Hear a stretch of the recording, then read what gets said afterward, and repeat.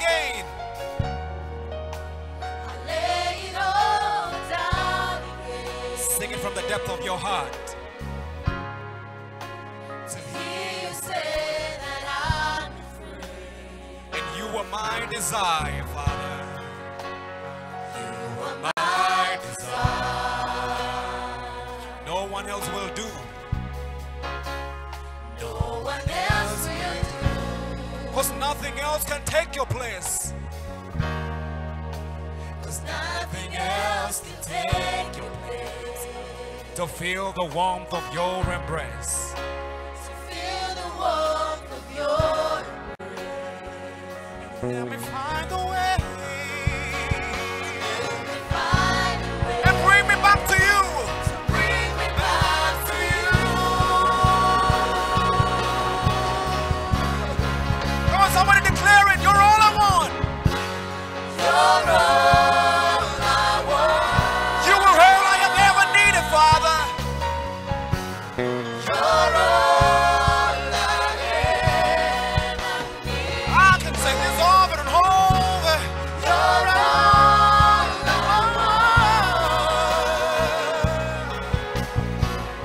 Help me know you are. Let's just do it one more time.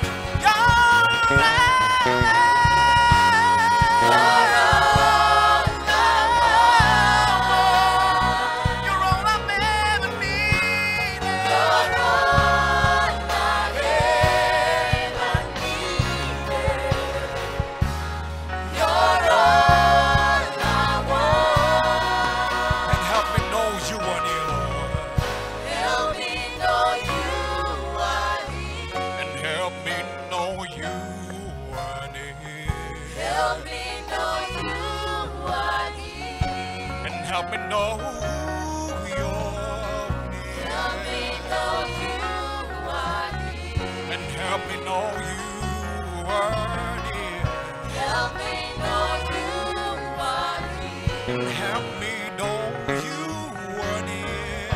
Help me know you are near. Father, Lord, we come to you this morning to give thanks back to you, Father. We come with a thanksgiving, our devotion, our meditations, Lord. I bless you, Lord, for the salvation that we did not deserve, but you gave it to us anyway. Lord, we are so grateful that you have loved us. We are so grateful, Father, that you have shown us the way.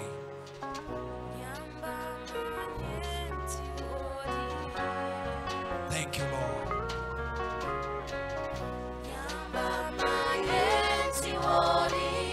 We're singing, Lord, from the depth of our hearts.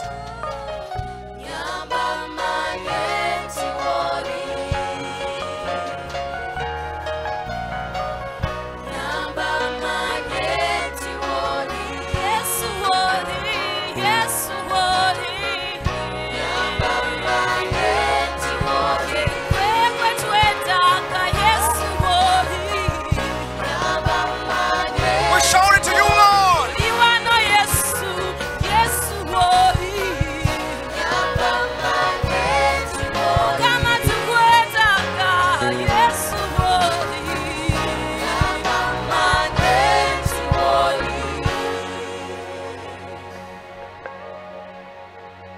Help us know you are near and you are here, Lord. In Jesus' mighty name. Hallelujah! Is somebody ready to praise the Lord this morning?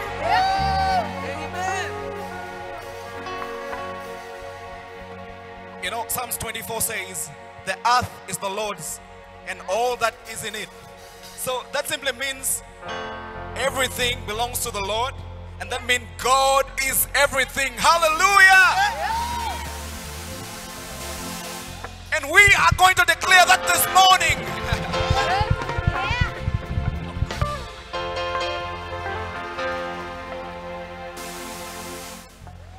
I just want to tell you what I think about you.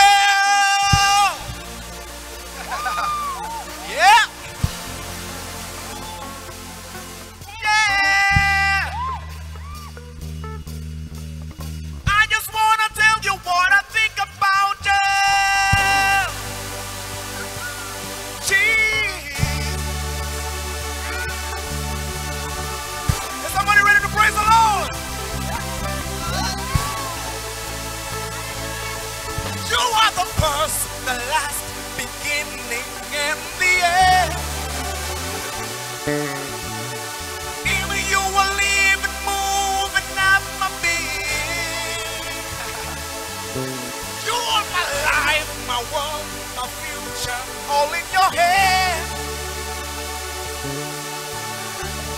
And you knew my name before the time began.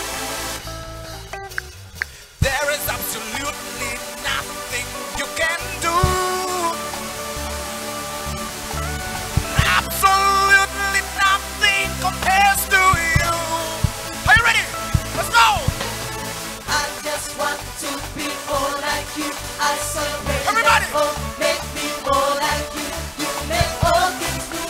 Your love pure and true. Nothing else will do. I'm in love with you. You were everything. Everything is you. You were everything. You are everything. Everything is you. Everything. Everybody is you. jump, sing. Come on, come on. Say it louder.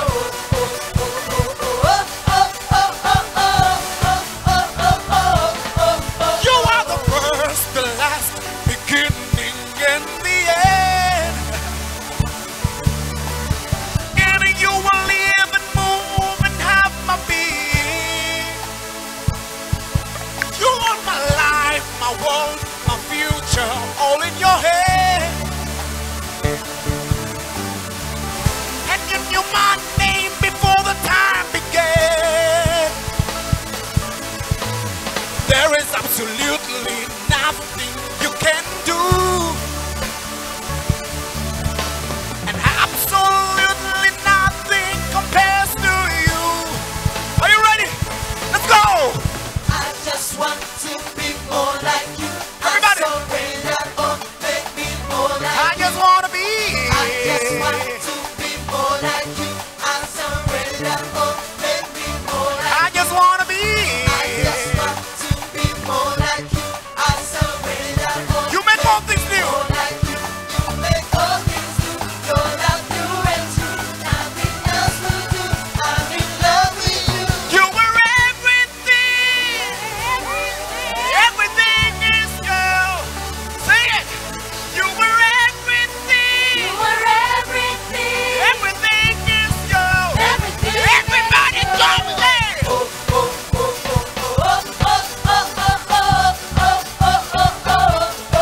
Say it louder.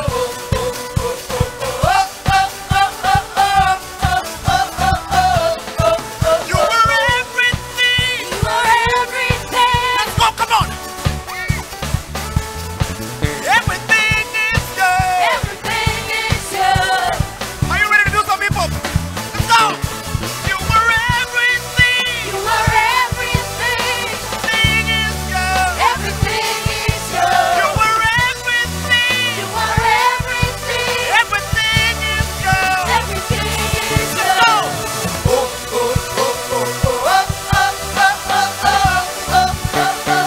Let me hear everybody say it.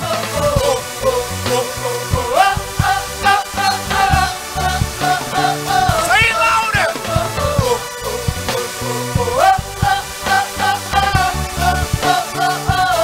Say it louder.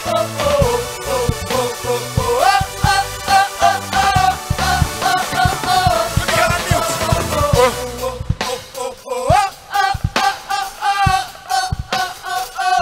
Say it louder.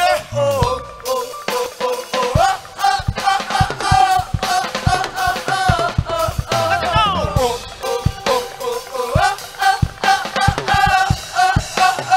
One more time. Say it out.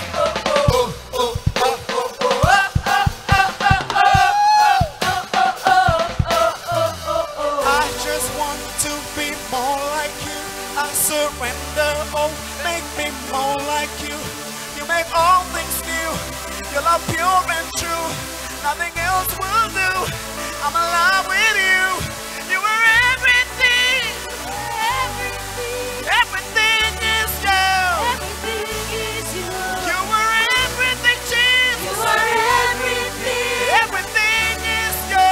Everything is yours. You were everything. You are everything. Everything is you. Everything is yours. You're always on our minds, Jesus. Hallelujah.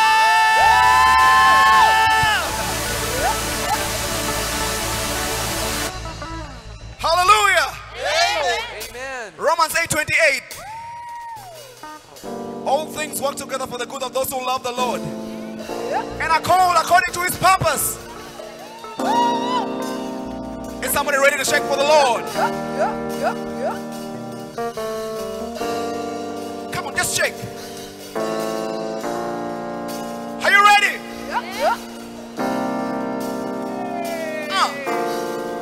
Let's go.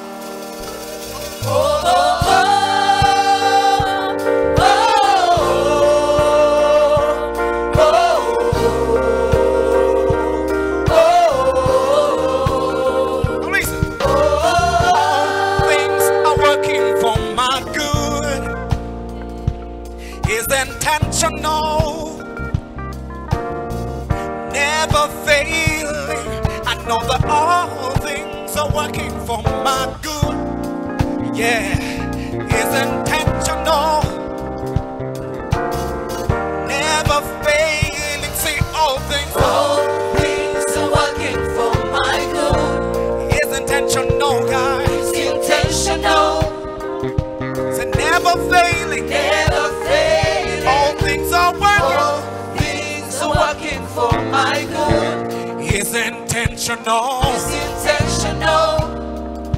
And it never failing. Never failing. All things are working. All things are working for my good. All things are working for my good. All things are working for my good. All things are working for my good. All things are working for my good. All things are working for my good. All things are working for my good.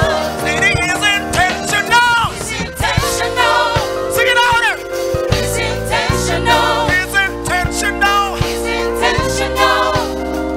It's never failing. Never failing. It's intentional. Oh, it's intentional. It's intentional. Never failing. Never failing. Here goes. All things are working for my good. Yeah, it's intentional. Never failing. Say it out, say. All things are working for my good. It's intentional. It's intentional. Never failing. Never failing. All things are working for my good.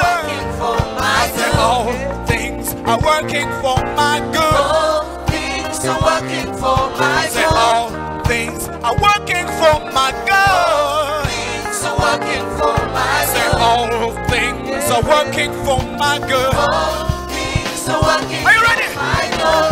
Lift it up, say.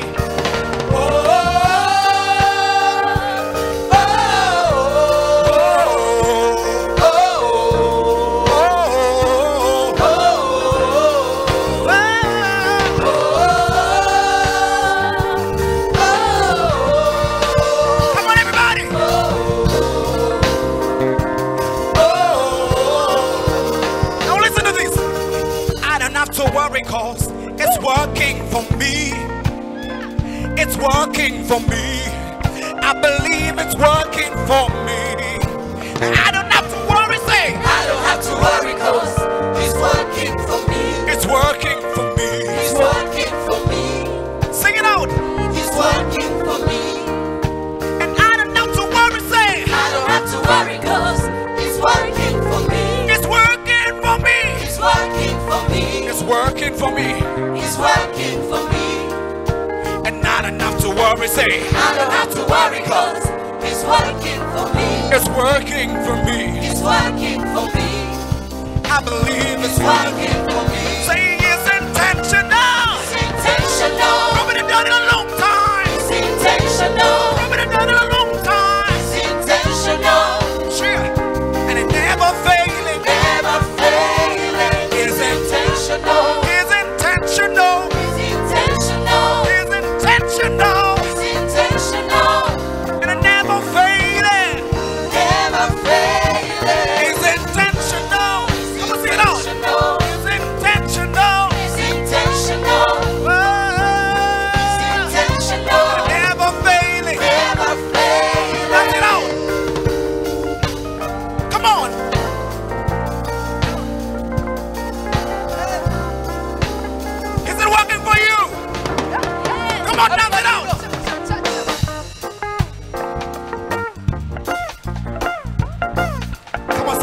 for the Lord.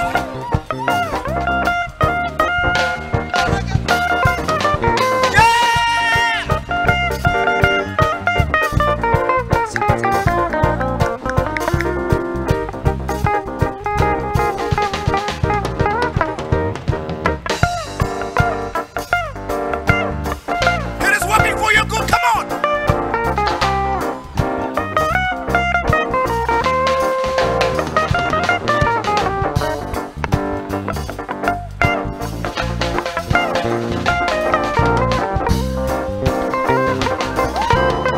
I say it's intentional. Intentional. Shit. It's intentional. It's intentional. It's intentional.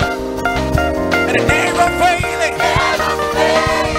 It's intentional. We've been done in a long time. It's intentional. Oh, it's intentional. It's intentional. In the name of failing, say Never failing. all things are working for my good. It's intentional and never failing. I know that all things are working for my good. It's intentional and never failing. Hallelujah. Hallelujah. God is intentional, and that's why we look to him. Isaiah 40 says, where does my help come from? My help comes from the Lord. I look unto the mountains, but there is no help there. My help comes from the Lord. In this time of uncertainty, our help comes from the Lord. Amen? Let us confirm that this morning. Let it be a prayer from the depth of your spirit, irrespective of who you trust or what you trust, or where your confidence is during the week. Let it be in the Lord for today and as you go out of this house.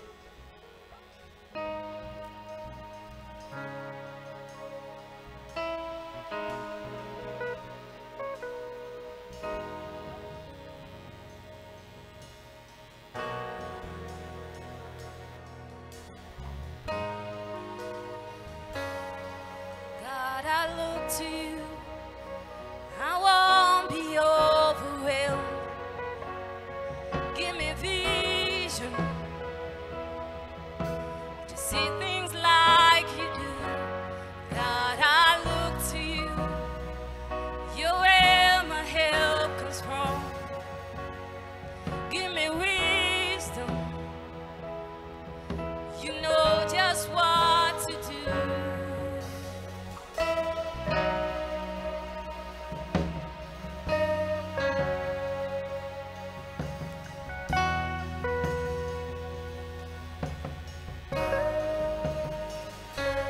God, I look to you.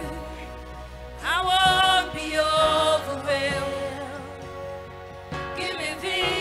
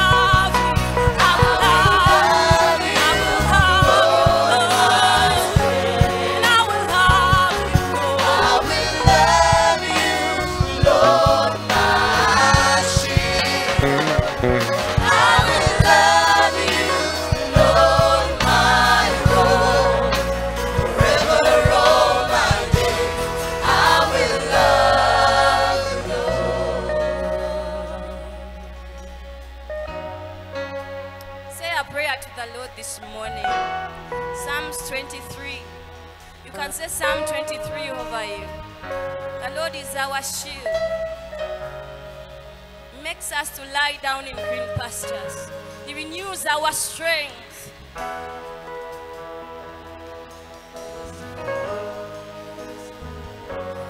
Hallelujah, our God reigns.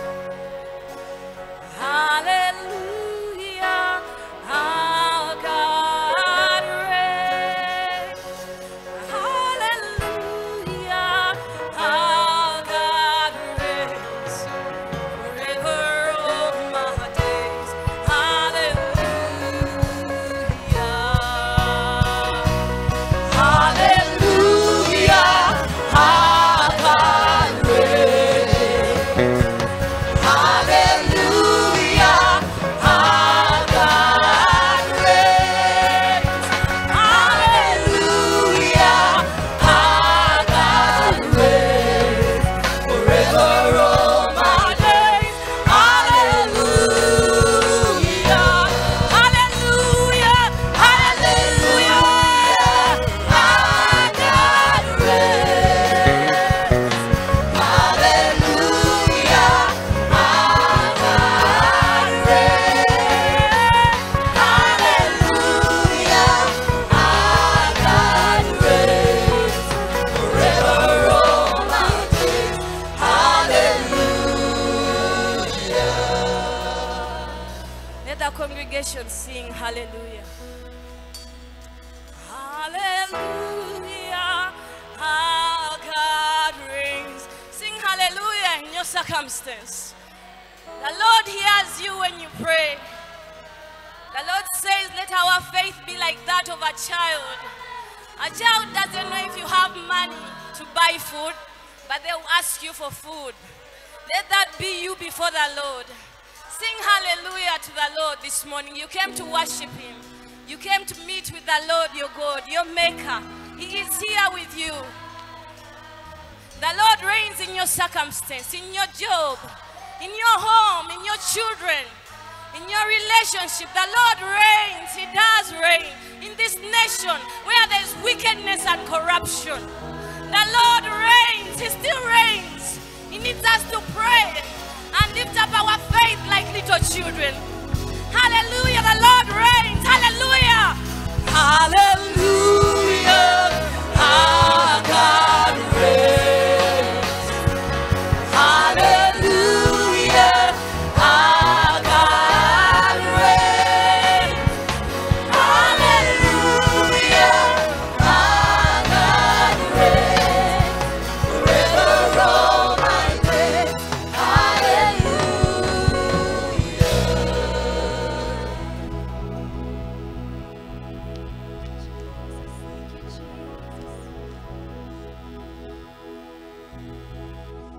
Lord, you reign.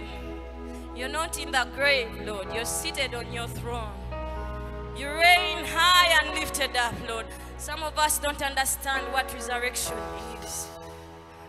But we pray to understand it, my God. You reign. We look to you because you are life itself, my God. You are not dead. You are alive, my God.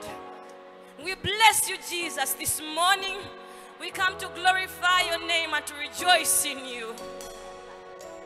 We praise your name, Lord. We declare you are great and you are resurrected and you hear our prayer, my God. You're not an idol that your ears are deaf or your eyes cannot see. You hear your people when they cry out, my God. We bless you.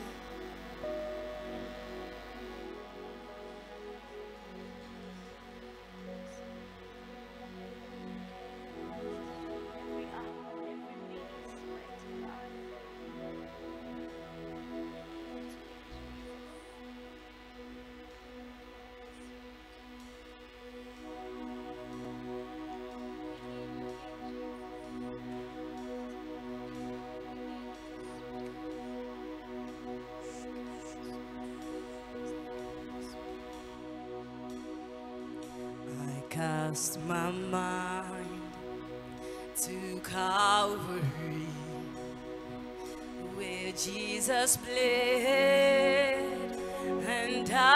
for me. I see his wounds, his hands, his feet, my Savior,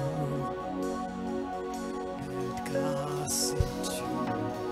Let's sing that again together. I cast my mind to Calvary, where Jesus bled and died for me. I see his wounds, his hands, his feet, my Savior rose that cursed tree.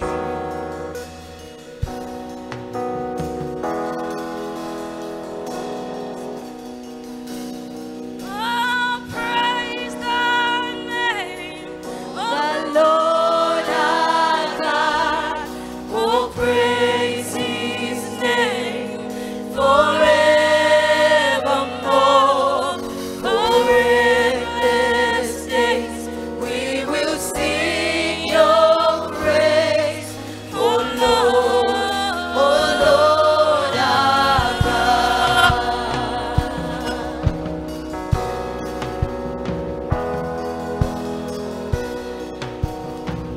Been on the thought at break of dawn, the Son of Man rose again. Oh, tremble death, where is your sting? The angels roar for Christ the King.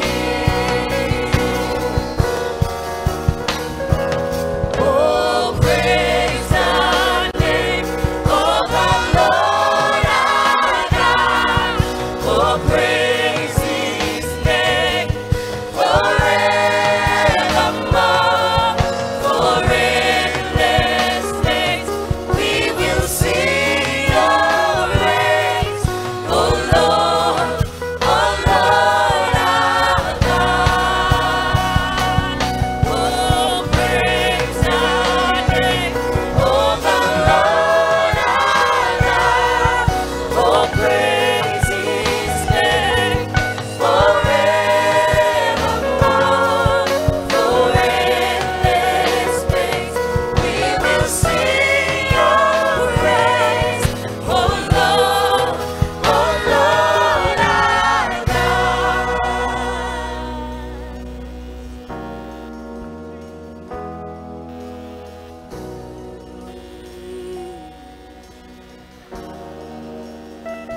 We shall return in robes of white. The blazing sun shall pierce my night, and I will rise among the saints. My guess runs peace on Jesus'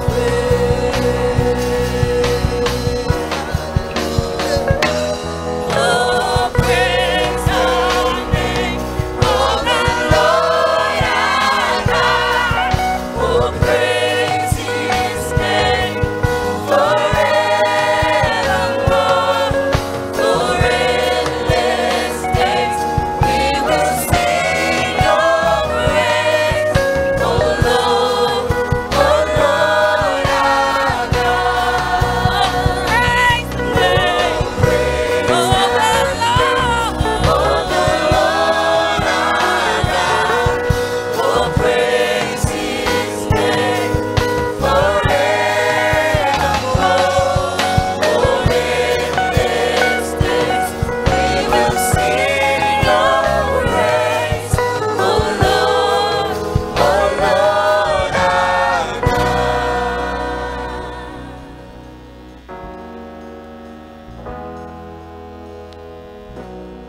Praise the Lord Almighty, the Lord who gives strength to us to sing even when we have no song, the Lord who restores us.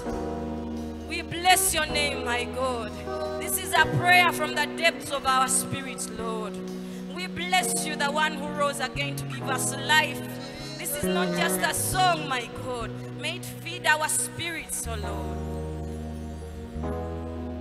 For we are living a new life in Christ Jesus.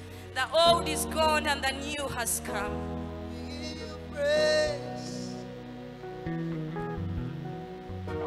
Oh, praise the name. Oh, praise the name of the Lord our God. Oh, praise his name forevermore. For endless days we will sing your praise. Oh Lord, our God.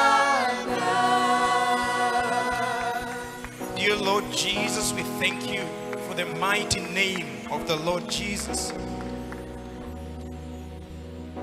At the mention of your name, all knees in heaven and earth and even in hell bow down, because you are King of kings. Because of your death and resurrection, no name on earth matches your name. We give praise and glory and honor to the name of the Lord God Almighty. We bless you, King of kings. We honor you. Be adored, be exalted, be lifted up among the saints this morning. In Jesus' name. Please take your seats.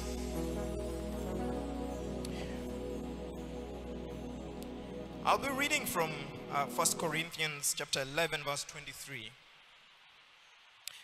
For I received from the Lord what I also delivered to you, that the Lord Jesus, on the night of his betrayal, took bread, and when he had given thanks, said, "This is my body, which is for you. Do this in remembrance of me." In the same way also he took the cup after supper, saying, "This cup is the new covenant in my blood. Do this often as you drink in remembrance of me. For as often as you eat this bread and drink this cup, you proclaim the Lord's death until he comes. Whoever therefore eats the bread and drinks of the cup of the Lord in unworthy manner will be guilty concerning the body and the blood of the Lord. Let a person examine himself then as to eat of the bread and drink of the cup. For anyone who eats and drinks without discerning the body and eats and drinks without discerning the body, eats and drinks judgment on himself. That is why many of you are weak and ill, and some have died. But if we judged ourselves truly, we would not be judged. But when we are judged by the Lord, we are disciplined so that we may not be condemned along with the world. This morning, as we take on the Lord's table, few pointers. Number one, let us reflect on the death and resurrection of Jesus. It is not a simple matter. It is not a practice. It is not just a ritual. We are doing this as we reflect on the death and the resurrection of Jesus. Number two, reflect on yourself. Reflect on yourself to be sure that you're not doing this in an unworthy manner. Reflect on your conscience. Reflect on the state of your soul, and make sure you're doing this specifically in the remembrance of the Lord, in honor of the glory of his name.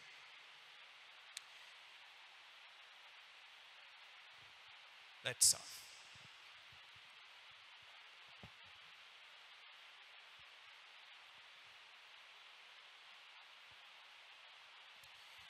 Please take the bread and the cup in your hand as it is distributed.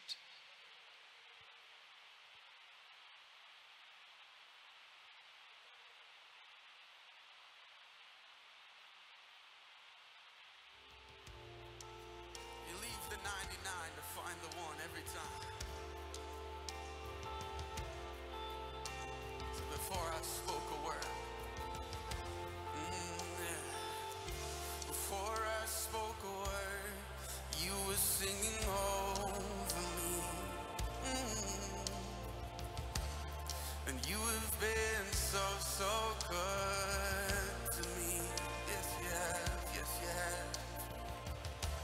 For I took a breath, you breathed your life in me. Yeah. And you have been so, so kind. Come on, every voice lift it all.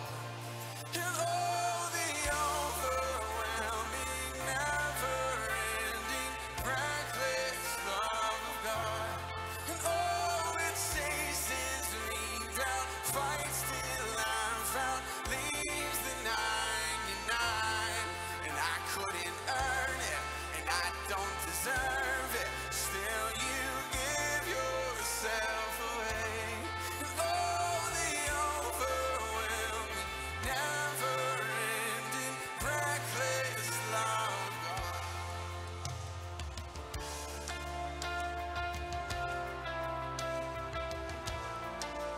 There's nothing like it. Oh.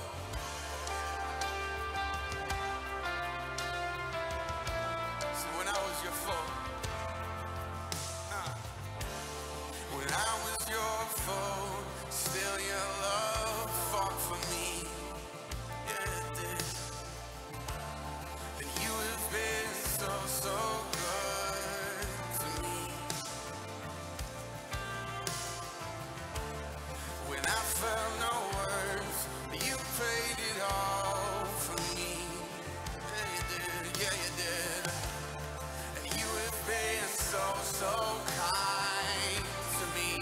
Every voice, and all the overwhelming, never-ending, reckless love of God. And oh, it chases me down, fights till I'm found, leaves the 99. And I couldn't earn it, and I don't deserve it. Still, you give yourself away. And oh, the overwhelming, never-ending, reckless love of God.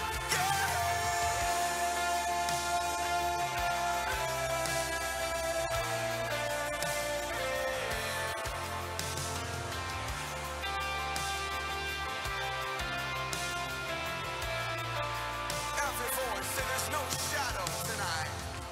There's no shadow you won't light up, mountain you won't climb up, coming after me. Yeah. Woo. There's no wall you won't kick down, lie you won't tear down, coming after me. There's no shadow. There's no shadow you won't light up, mountain you won't climb up, coming after me. There's no wall you won't kick down, lie you won't tear down. There's no shadow now. There's no shadow you won't light up, mountain you won't climb up, coming after me. No, no, no, no. There's no wall you won't kick down, lie you won't tear down, coming after me. Whoa. There's no shadow you won't light up, mountain you won't climb up, coming after me. No, no, no, no, no. There's no wall you won't kick down, lie you won't tear down, coming after me. Oh, and all the overwhelming, never-ending, reckless love of God. And oh, it chases me down, fights till I'm found, leaves the 99. And I couldn't Let us take the break together.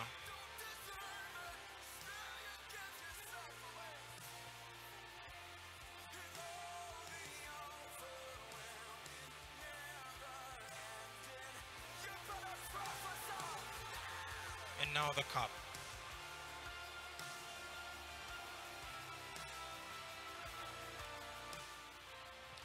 Dear Lord, we thank you for your people, for whom you died and resurrected.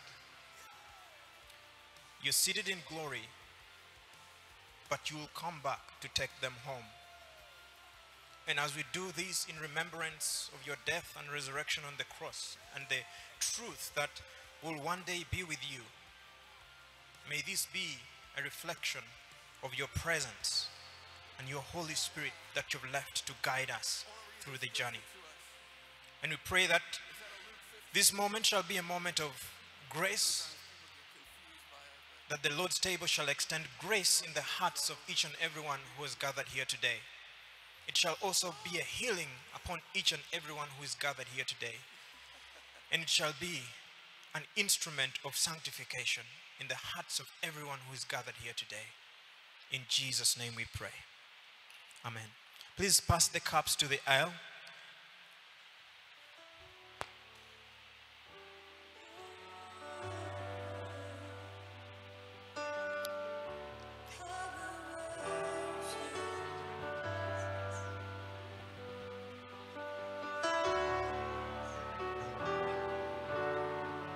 Just sing it out tonight, one voice. Jesus at the center of it all. Jesus at the center of it. Hallelujah. Hallelujah. Good morning, church. Such a pleasure to see you this morning. For everyone who has made it here today, can I just say thank you? Can you just help me clap for your neighbor who has made it? Because this rain really just wanted to mess up today, but I was so happy that many of us have been able to weather the rain and come together to worship. Thank you so much for making it. Is there anyone who is worshiping with us for the very first time? Please, can you just wave at me if you're worshiping for the first time? There's someone there. Please clap. Is that how you're celebrating our first-time visitors? Thank you so much. Thank you. You're welcome to UCF. We are so pleased to have you here. And in UCF, our vision is to build disciples that model Christ's characters before God and man. And we are pleased. We are always pleased to have you worship. If you have a home church, please take our greetings to them. But if you don't, please make yourself part of this family. And we would so much love to do life with you. Please, can you put your hands together one more time for them? Thank you so much for coming. On Wednesdays, we have our midweek services from 5 to 7. And on Sundays, our services begin at 10:30 towards 11:30. But yet, if you're a youth, on Sunday in the evening by 4, the youths meet together just to fellowship together. And on Friday, we have the real brothers and the sisters who come together to meet. These are sisters, gents, and males on campus. They come to meet here every Friday by 5. So please make yourself, if you fall in that category, please make yourself part of that fellowship. Hallelujah. In case there's anyone who is wondering how you can be part of ministry in UCF, we have the ushers, we have the choir, we have the media team, the technical guys, the intercessory wing. If you have any questions and you want to know how you can do ministry, it's important. One thing we believe in UCF is that we are saved to serve. We are saved to serve. So as much as we are saved, we know it's important to serve. So please just go to the usher's table and then find out how you can be part of ministry here at UCF. And God is blessing you immediately in the name of Jesus. Amen. On the 9th of June, we are going to do a musical farewell for our Sister Anita Nasisirio, who we lost earlier this year. So please mark your calendars. 9th of June is just next week, I think. So please get ready as we come and give our final farewell and say goodbye to her for the last time. Also on the 30th of June, Maisha Capital, just the financial wing just behind here, they're going to have their first quarterly meeting for this year. So please, on the 30th of June by 3 here in church towards 5:30, let's make ourselves available as we get to know more about Maisha, get to know how we can be part of that ministry. Amen. I'm pleased to announce the return of mentorship program. Is there anyone who's excited about mentorship? I know that's joy. I'm not liking that joy this morning. Is there anyone who is excited about mentorship? Can you just give those hands together? Thank you. I know we are not that cold. It's cold, but we're not that cold. So let's just warm ourselves up a bit. So mentorship is launching for the first time this year with a topic, finding your purpose. So as many people this year has been quite tough. right from last year. So many people's businesses have crashed. I mean, people have faced hard times that sometimes you just feel like, what is really my purpose in life? Is it just to wear face masks and spray hand sanitizer? So come for that program and let's rediscover purpose together in the midst of all of this that's going on. So on the 7th of June, that's just Monday, next week Monday. Yes, please. So let's make ourselves available for that program. And we know that we would go back with something new, something to add on to our lives in the name of Jesus. Amen. Lastly, okay, I think we can give now. Okay, so please, can you put your hands into your pockets as we give to God this morning? Can the ushers please hang around as we pray for the giving? Father, in the name of Jesus, we bless you for an opportunity to give to you. And we ask that this morning, out of the abundance you've given to us, we give to you this morning from our hearts as a sign that we honor you, as a sign that we reverence that you are the giver. And so we ask that you receive our giving this morning and that you be glorified. In Jesus' name we pray. Amen. Ushers, please wait on us.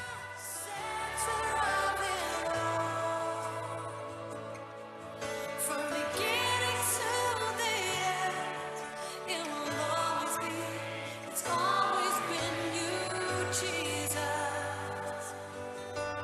Jesus, nothing else matters. Nothing in this world will do.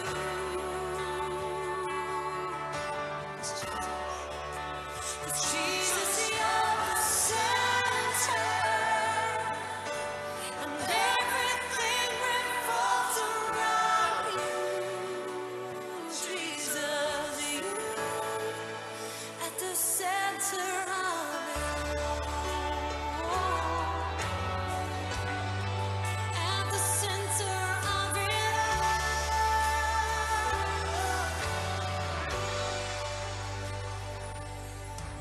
Jesus, be the center of my life. Jesus, be the center of my life. From beginning to the end, it will always be. It's always been you, Jesus. Jesus, nothing else matters. Nothing in this world will do.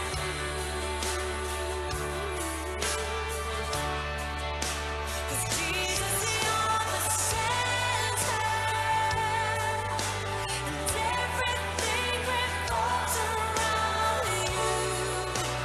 Jesus, you, and nothing else matters.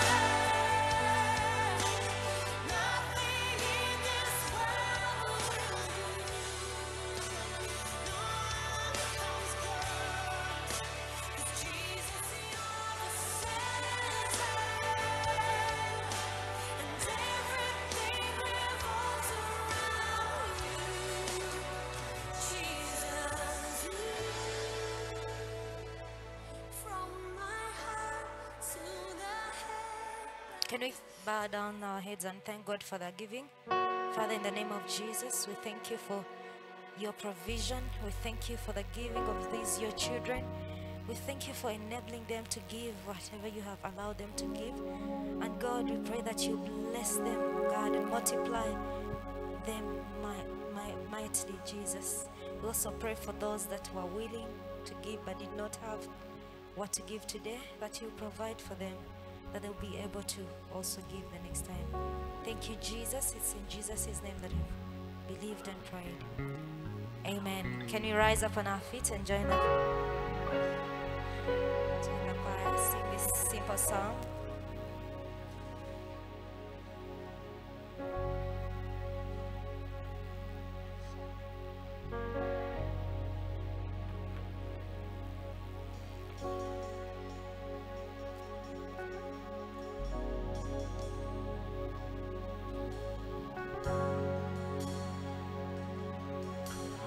Thank you.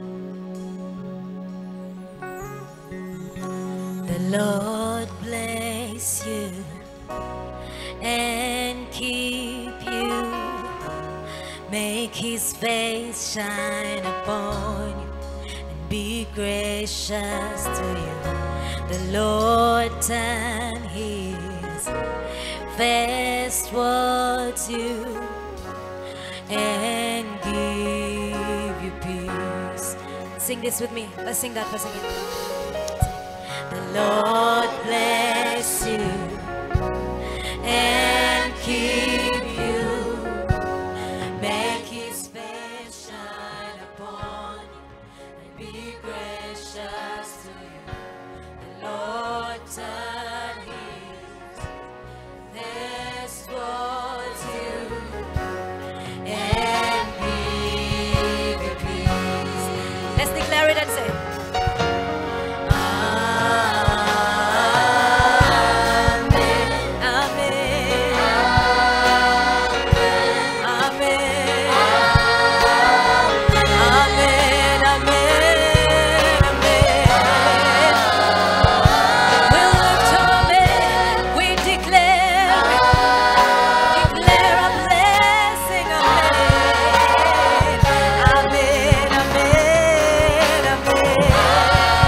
children, may his favor say, may his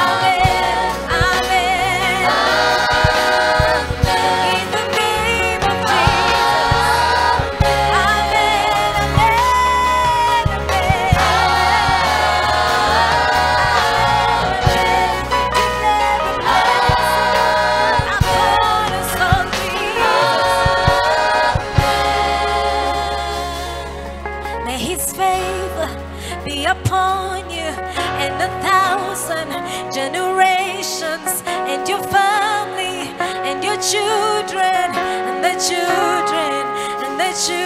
yeah. Say, may his favor be upon you and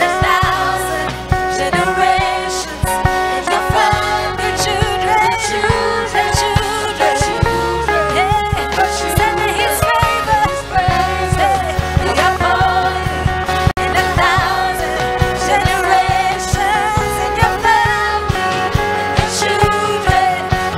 children, may his favor be upon you and 1,000 generations, your family, and your children, the children, the children. May his presence go before you and behind you and beside you, all around you and within you. He's with you, he's with you. Say in the morning, in the evening, in your coming, in your going, in your weeping and rejoicing. He's for you, he's for you. Say he's for you, he's for you, he's for you, he's for you, he's for you, he's for you, he's for you, he's for you.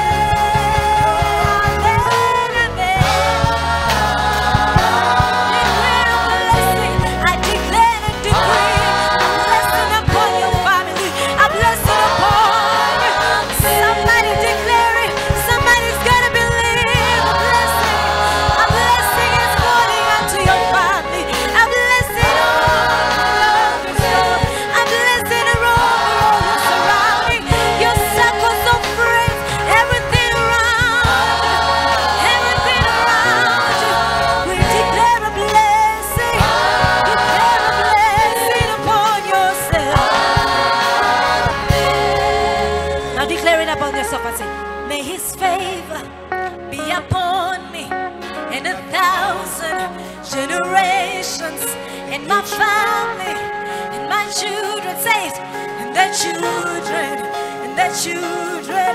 May his presence go before me and behind me and beside me, all around me and between me. He's with me, he's with me. Say in the morning, in the morning, in the evening, in my coming, in my going, in my weeping and rejoicing. He's for me, he's for me. Say he's for you, he's for you, he's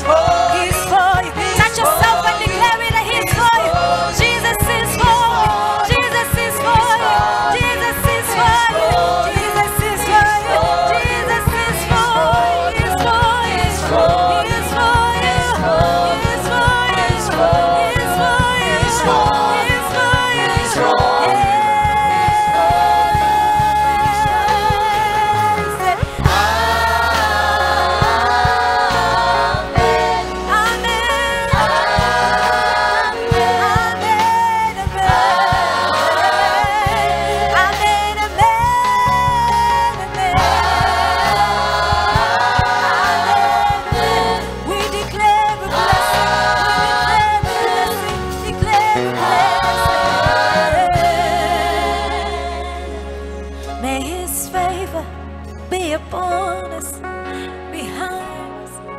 No children, no families, and our children, and their children, and their children.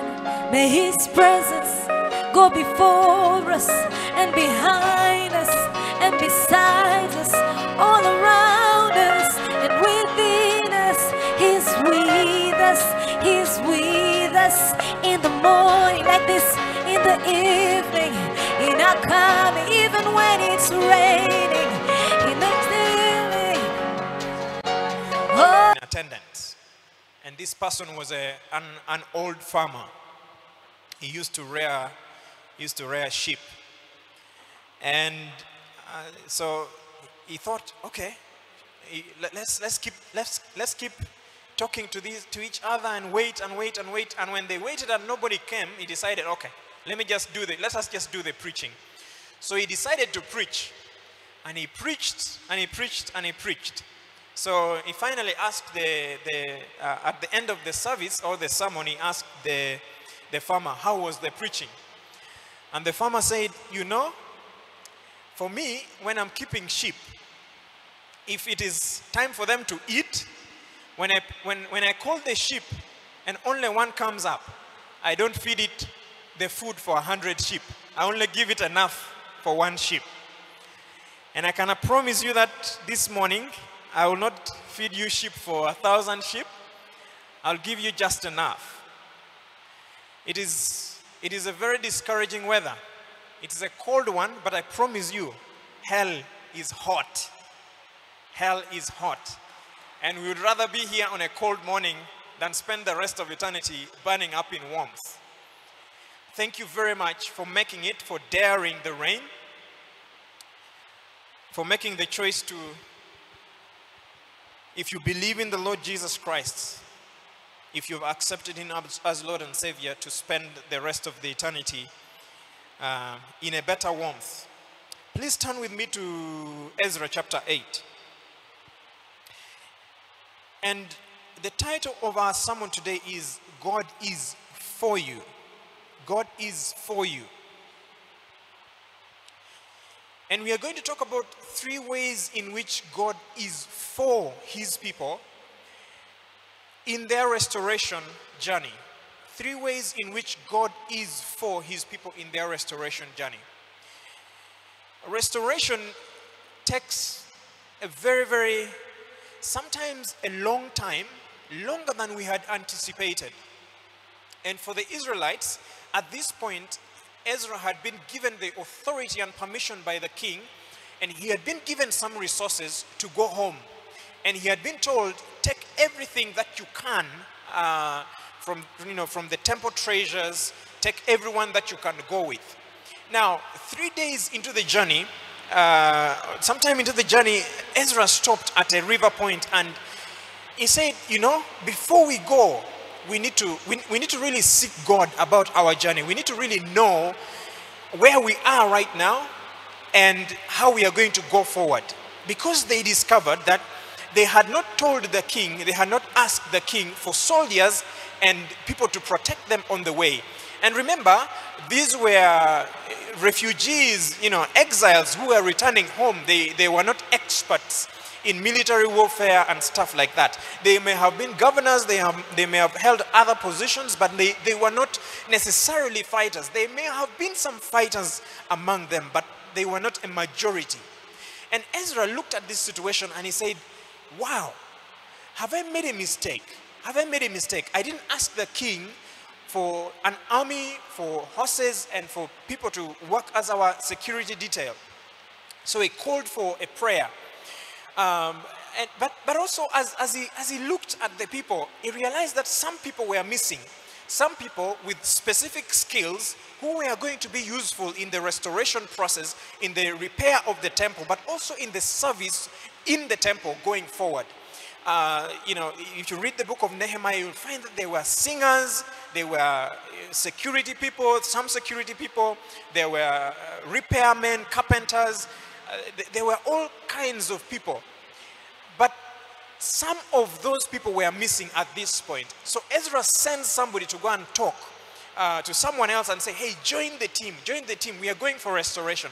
And I'm telling you, not everyone came. In fact, if you read both the book of Ezra and the book of Nehemiah, you'll find that some people said, no, we are not going for your restoration. We are not going to return with you.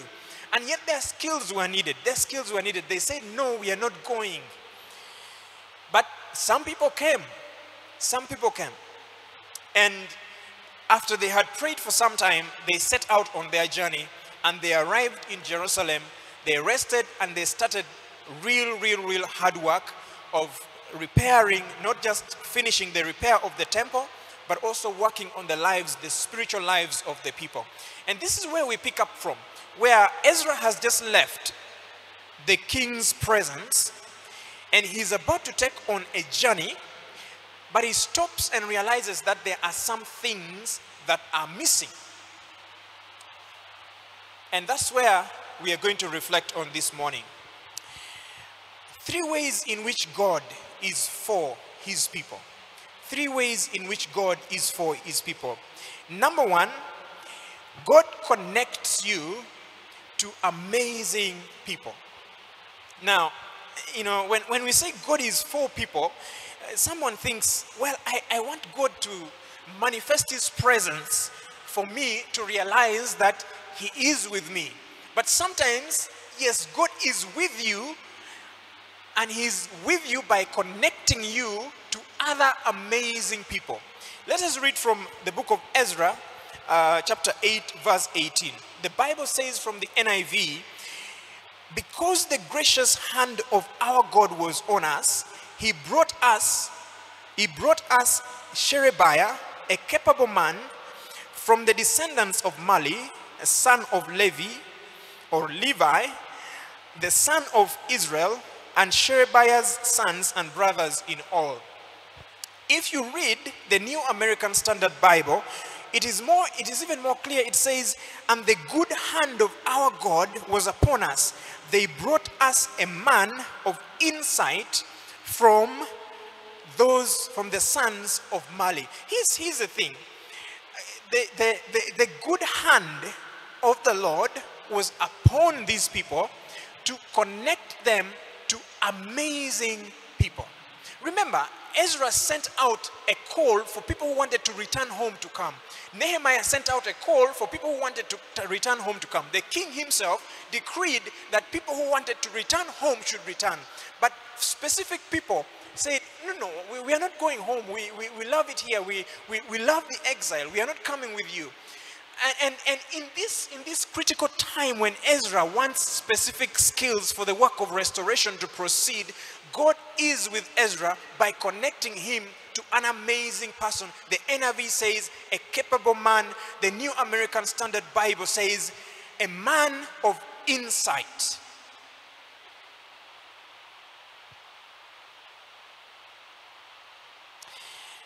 The New King James Version says a man of understanding. And the Bible is really amazing because specific people are usually given a line, sometimes a sentence that describes the whole of their lives. What is a man who is capable? How do you know that? How do you know a man who has insight? How do you know somebody who has understanding? How do you know?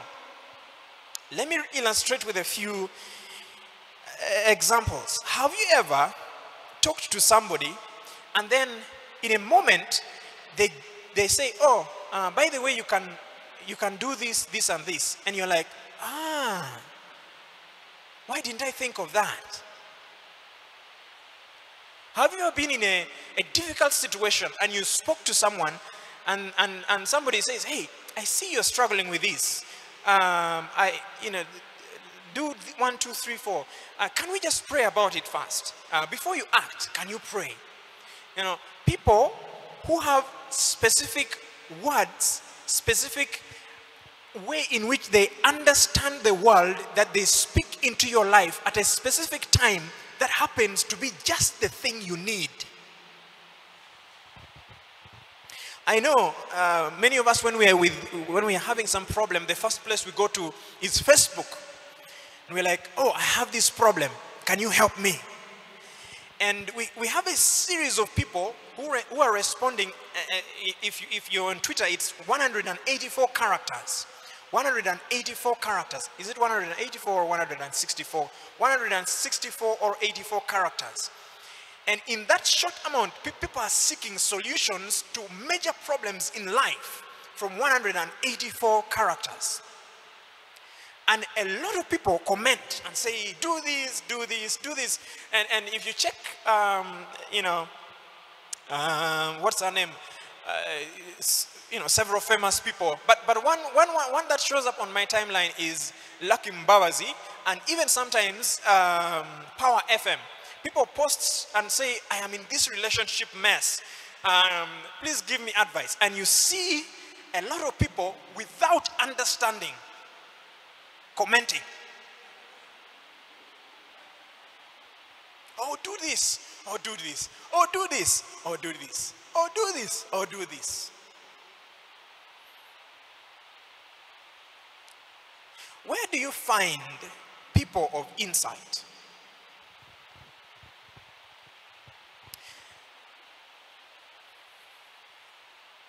Where do you find people of insight? From Ezra's story, we can understand that these people of insight are connected to the covenant community of God. And in the New Testament, the thing that is described, the gift, the ability that is described as insight is word of knowledge or word of wisdom. Now, a few people think that, word of knowledge or word of wisdom is somebody being in a hyper spiritual situation, and then they say something and then you're like, wow, that's really cool.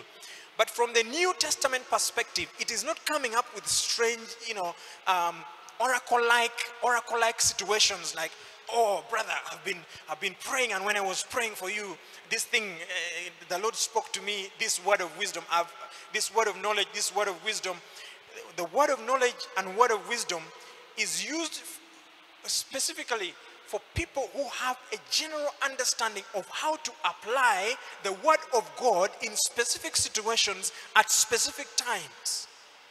Have you ever talked to a Christian brother or a Christian sister and they're like, the Bible says this?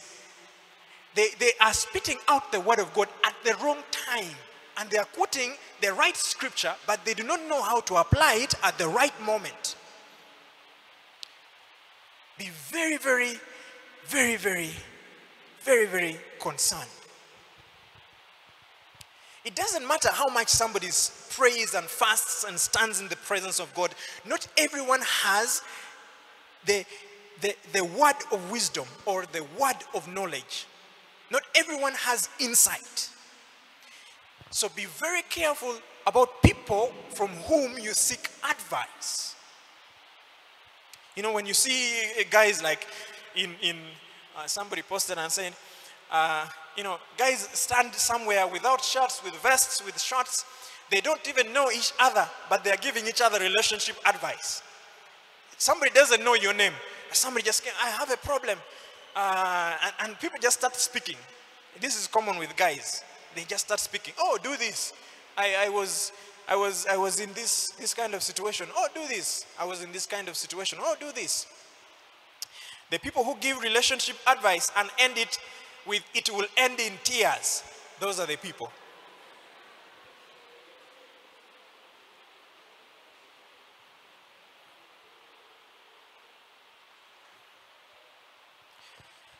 People of insight know when to apply the word of God to a specific situation. And I pray this morning that may the Lord connect you to people of insight.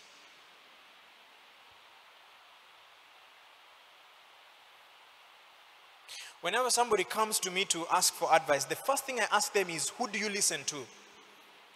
And it involves preachers, who they listen to, because people have this tendency of coming to you for advice, and then they go and listen to some preacher somewhere that you know they are listening to the wrong thing. But they want to listen from you to go and measure up if your advice will also measure up to the advice of the preacher they are listening to, who does not understand their situation.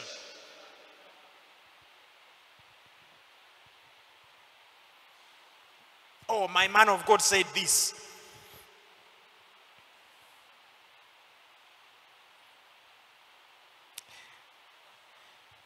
Calm down and study the Word of God. And you Christian brothers and sisters who spend time in the presence of God, be very, very seek for the word of knowledge and the word of wisdom to be a gift for you, because you may critically unleash scripture on somebody who is struggling with a situation at a time in which that scripture does not need to be applied to them.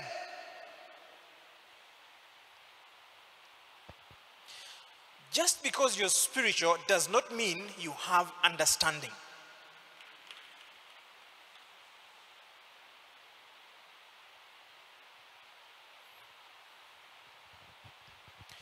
And just because you pray does not mean you have wisdom.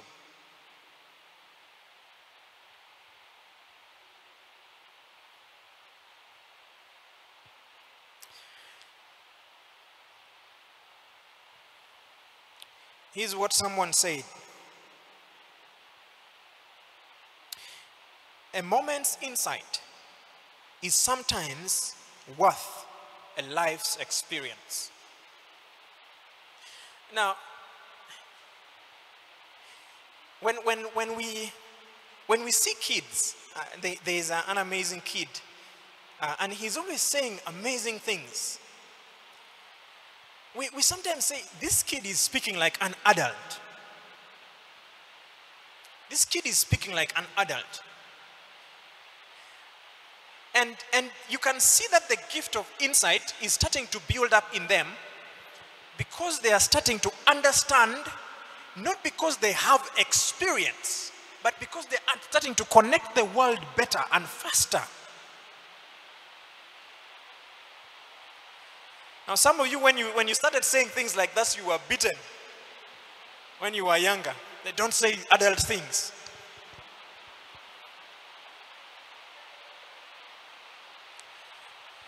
But a moment's insight can be a whole lot worth of a life's experience. And I know that the more adult people among us will sometimes feel like, these young people are not recognizing my experience. They are not recognizing my experience. But sometimes the young person, even if they do not have the years of experience that you have, they have an insight into the situation that you do not have. It is not that we should throw away experience, but we should respect that at a certain time, because of what God needs done, there can be insight given to some people who do not have experience.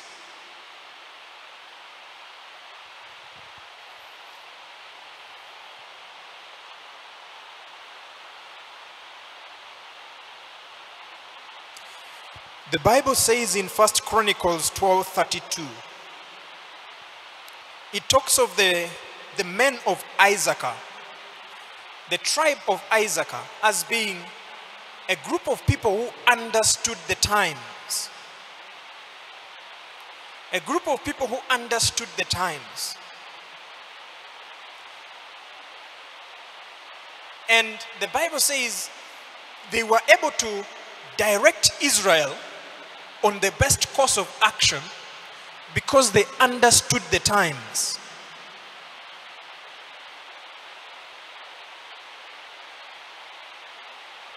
Understanding is not brought about by data. Understanding is not brought about by data. Understanding is not brought about by information. Understanding is not brought about by accumulating a lot of information on your head. It is not.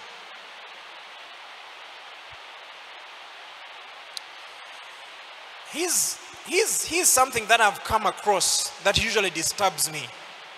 When people make general comments, derogatory comments about the tribes around us because of their experience with one person from that tribe. Ah, these people are like this. These people are like this. Ah. My friend who comes from Western Uganda, we were discussing some issues, and he said when he was young, he was told specifically by his parents, you know, his aunties, that don't bring us an animal. Do not bring us an animal.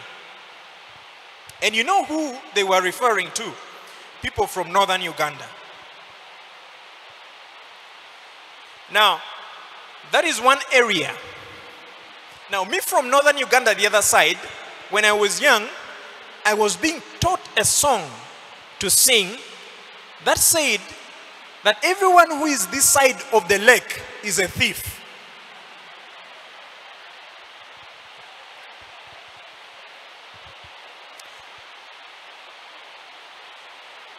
Now, that is information. That is information. That is data. Understanding comes when you translate that information into real life. When you meet, if you from Western Uganda, if you meet a woman or a man from Northern Uganda and you actually experience, are these people animals? Then you get understanding. Understanding comes when you, like from me, from Northern Uganda, you leave Northern Uganda, you leave Abia, you come to Kampala, and you actually experience, is everyone a thief who lives this side? That is understanding.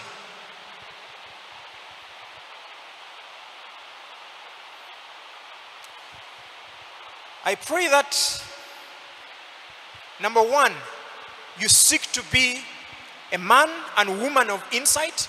Number two, God connects you to men and women of insight. Praise the Lord.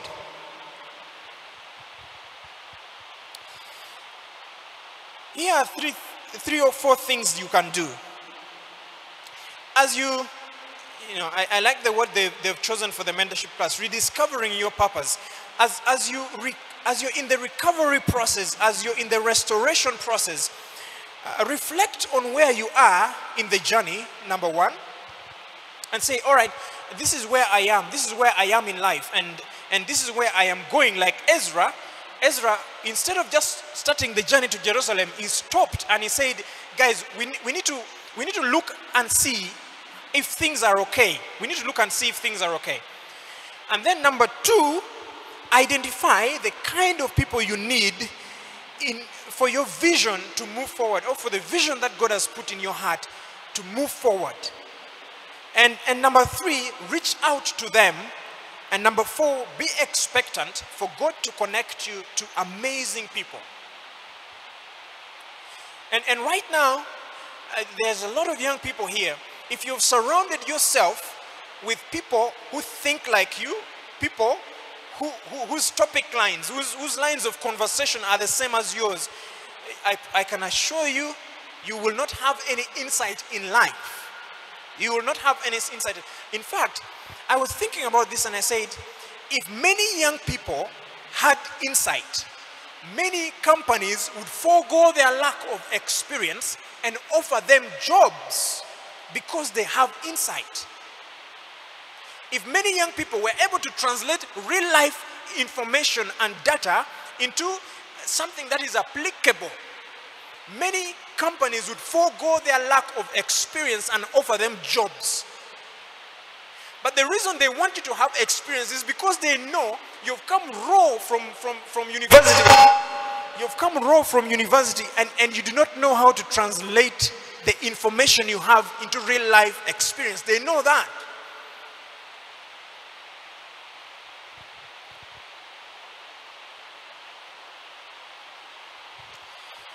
All right. Secondly, before I move,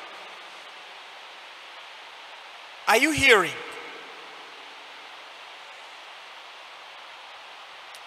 Are you hearing?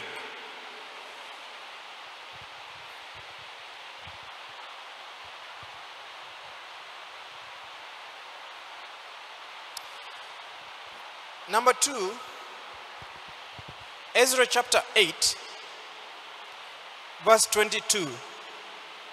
The Bible says, I was ashamed to ask the king for soldiers and horsemen to protect us from the enemies on the road, because we had told the king, the gracious hand of our God is on everyone who looks to him, but his anger is against all those who forsake him. Basically, Ezra set himself up for potential failure. And the question we are asking here is, what truth do you know about God that no one and no situation can separate you from? What is that truth that you hold so dear about God that nothing can separate you from? For Ezra, it was the favor of God, the hand of God, as the New American Standard Bible puts it, the favorable hand of God is upon everyone who seeks him. Everyone who seeks God will have the favorable hand of God. And that's why a person like Ezra is able to risk his reputation, is able to risk the lives of the people, is able to risk everything to bet on the promise of God, because he knew it to be true.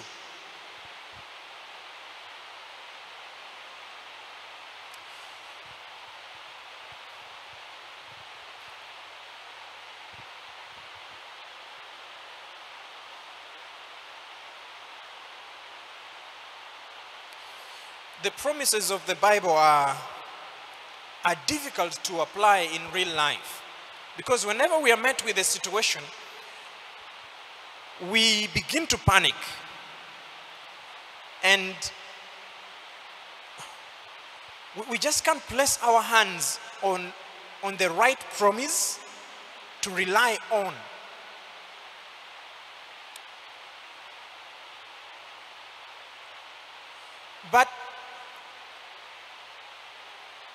And that leads us sometimes to, to just browse around the Bible to look for words of encouragement. We just kind of, do that thing of, Lord, I'm opening the Bible, wherever it lands, I want you to speak to me through it.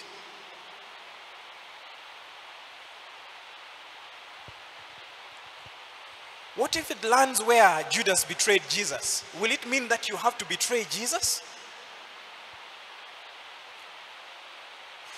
The idea of somebody being able to hold onto the promise of God, even if his life is at risk and his reputation is at risk, is because somebody knows that when God says, I will do something, he cannot backtrack from it. But the scriptures, 66 books, you must know a lot from the Bible to be able to apply the word of God at the right time. You must know a lot from the Bible to be able to say, this is the scripture that applies to my life at this point.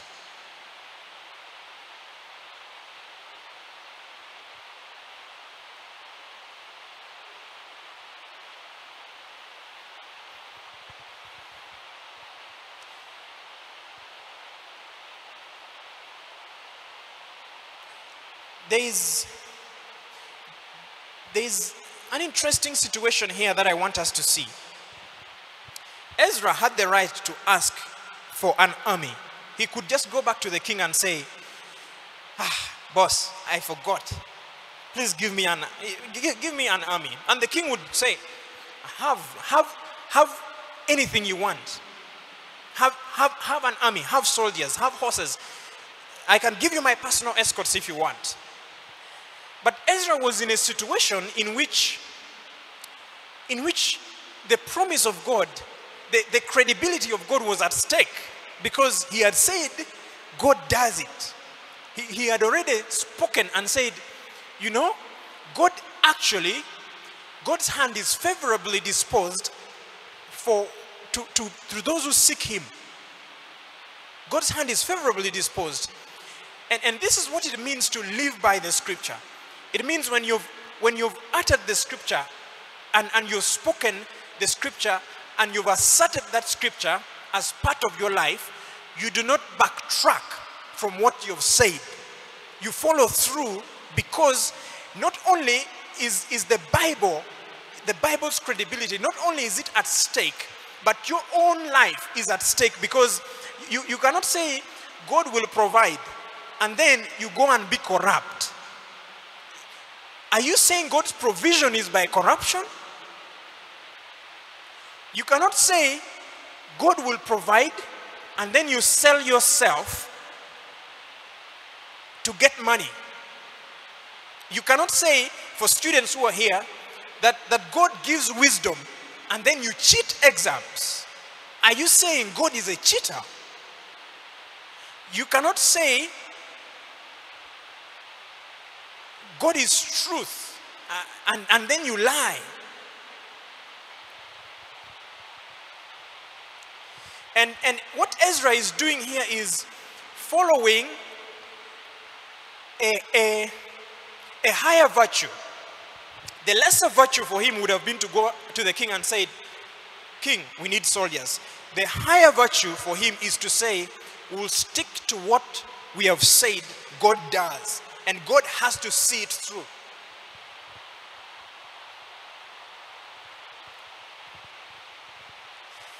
Whenever many of us are confronted with these kinds of situations, we don't even think about, we don't even think, okay, what do I have to do right now? Because whenever you make this claim, the devil opens doors for you to say, the devil is like, you're saying there, but there is here. There is obviously here. You can, don't step, don't over be religious. There is a door here. If you just do one lie like this, you'll get through. If you just cheat, you will just do one question. You don't have to cheat the entire paper. You just have to get 50. The rest you'll manage. There's a door here.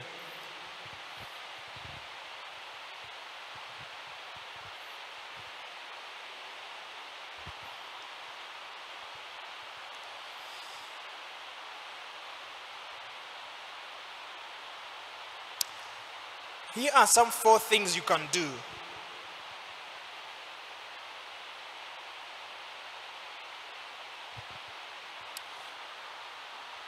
As God is for you. You see, and the point here is that God proves his character through your situation when you decide to rely on him, not before.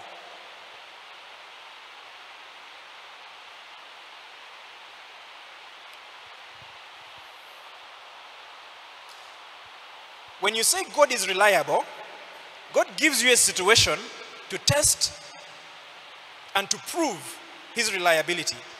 And it's a two-sided street. When you say God is reliable, 2 things will happen. God will put you in a situation. For you, it is a test. For God, it is to prove himself in your life. The decisions you make at that point will either give God the opportunity to prove himself or give you the opportunity to prove God's word false. For you, it is a test. For God, it is a proofing system. God does not prove his words in thin air. God proves his word in our lives by taking us through a situation. If this is the promise, just know a situation will follow. The moment you read the Bible and say, today the devotion has been good, God, I will rely on your promise. That very day, a situation will show up that will test. For you, it will be a test. If you truly mean to trust God when he says this. And then afterwards, either your faith will grow or you'll backtrack.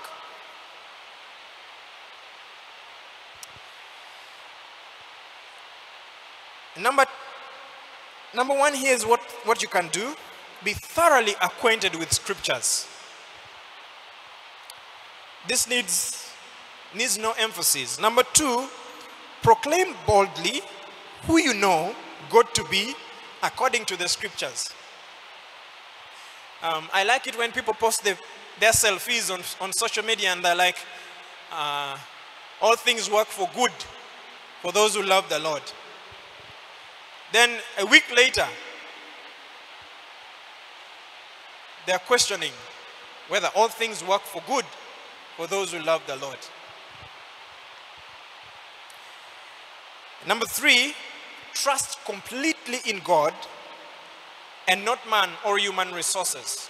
Trust completely in God and not man or human resources. And number 4, be expectant for God to answer you according to his promises. Here's the third and the last way in which God shows up for his people. He delivers you from expected dangers. In Ezra chapter 8 verse 31, it says, "And the hand of our God was upon us, and he delivered us from the hand of the enemy and from the ambush along the road." As you're taking the journey, the idea in this verse is that there will be dangers on the road and there will be ambush, but the Lord will deliver you. The Lord will deliver you. And we're usually hyped up by the positive mindset movement, which says you can do anything, nothing is an obstacle and stuff like that. But what those people don't tell us is that there will be obstacles. There will be people who will fight against you. There will be dangers, and you should expect dangers. You should expect that people will be against you. You should expect it. You should expect as you walk out of here that somebody, the devil, the world, something is against you. Ultimately, the devil is against you all the time. And if you are not living with that awareness when you're taking the journey, it catches you by surprise. But knowing, expecting it, expected dangers, being in a position that you are aware that God will deliver me from expected dangers, will put you in a situation where you're not surprised if somebody attacks you, if somebody character assassinates you, if somebody says, "I saw so and so, they were doing this and this," you will not be surprised that people do this in the church.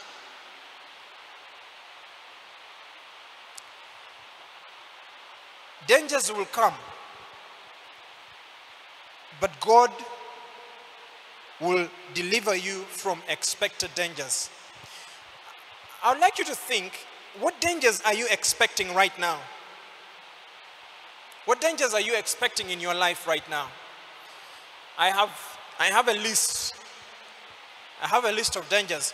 One danger is that next week, I'm not sure if I'll do my school assignment project alone well. That's one danger. But I'm going at it anyway. There are lots of dangers along the way that I am just expecting. But I also know that God, like Ezra says, God delivers you from these dangers. You expect them, but God delivers you from them. Some of you may be having interviews next week, and the question is, are you walking in expecting to be rejected? You should expect it, but you should know that God will deliver you from it. Whether, he can give you the job, or he can put your heart in a place where if you get the rejection, you're steady. You're not losing it and blaming it on the government.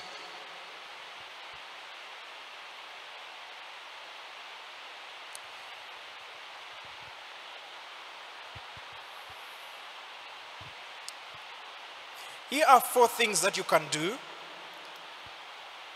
Be thoroughly aware of the dangers you face. Human dangers, your flesh, your lust, your eyes.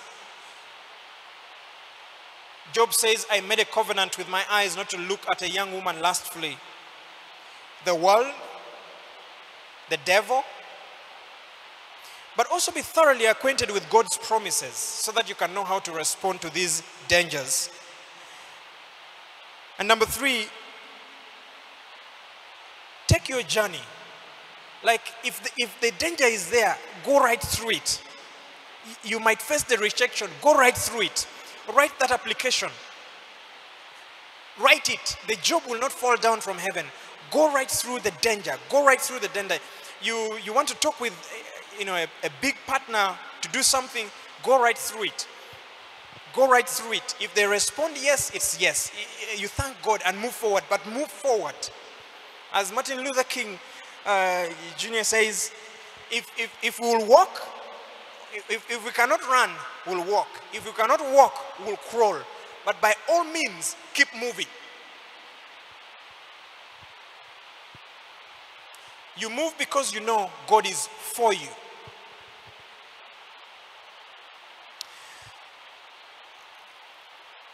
I would like to take a turn and not end the way the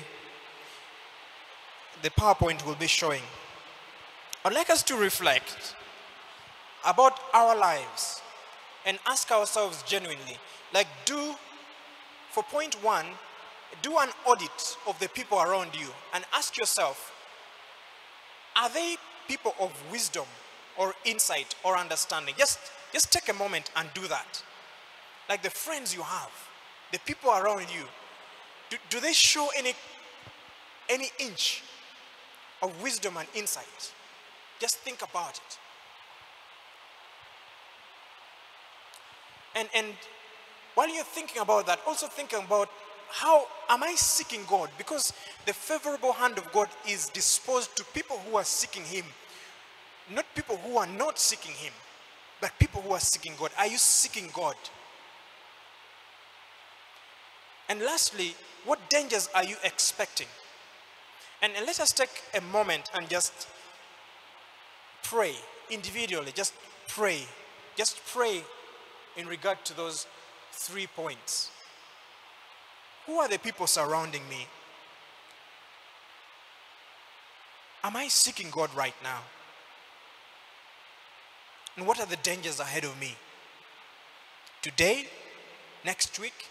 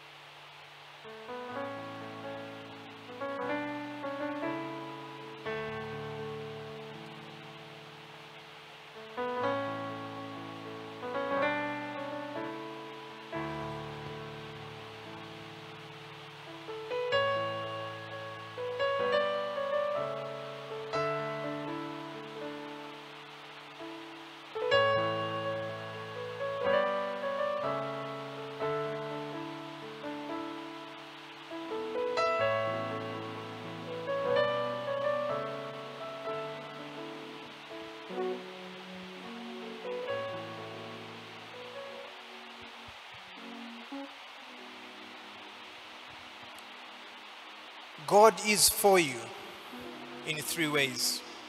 Number one, He's connecting you to people of insight and knowledge and wisdom and resources you don't have.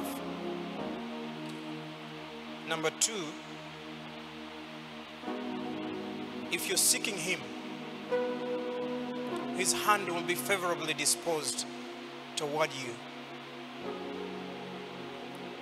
And number three, whatever dangers you have, God will deliver you from them.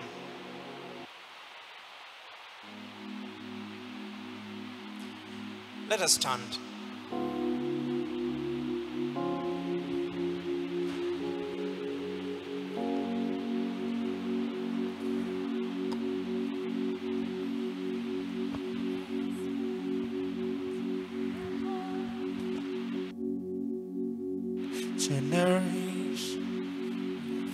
Family and your children and their children and their children, may His favor be upon you and 1,000 generations your family, and your children, and the children, and the children. May His favor be upon you, and 1,000 generations.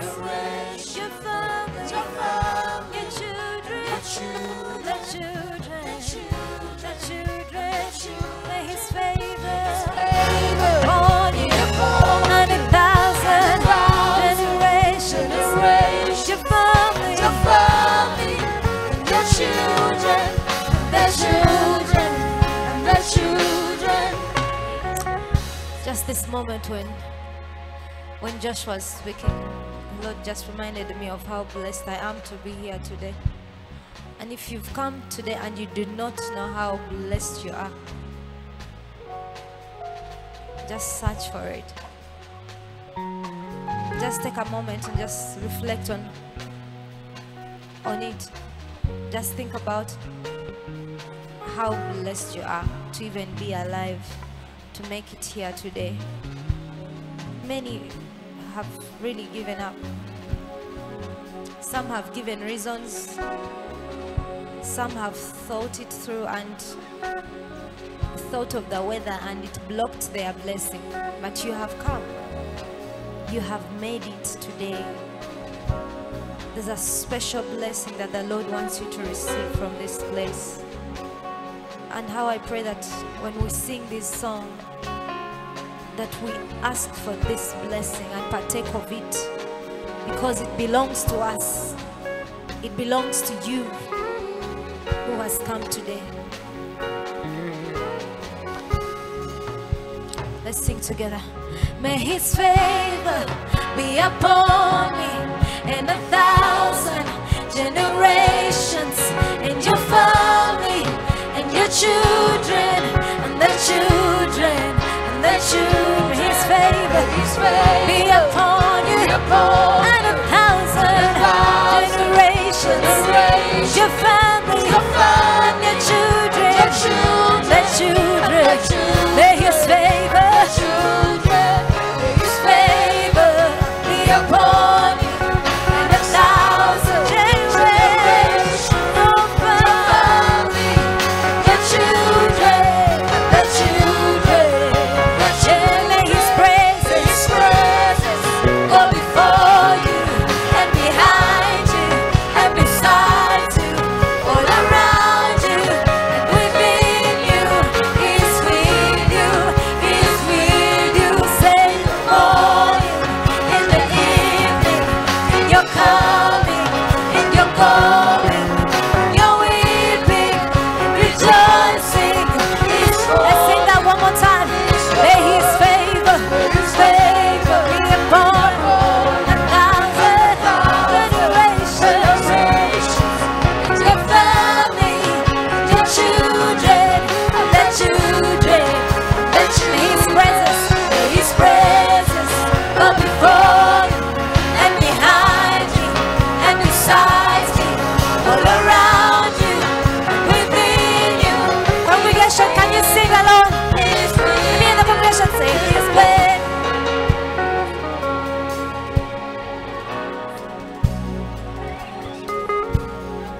Declare it with all the confidence.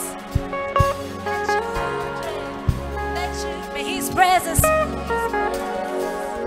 before you, and behind you, and beside you, all around you, within you.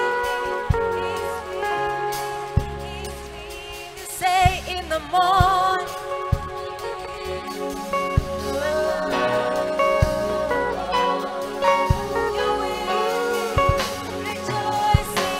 He's for you, He's for you, He's for you. Jesus is for you. God is for you. We bless your name, Jesus.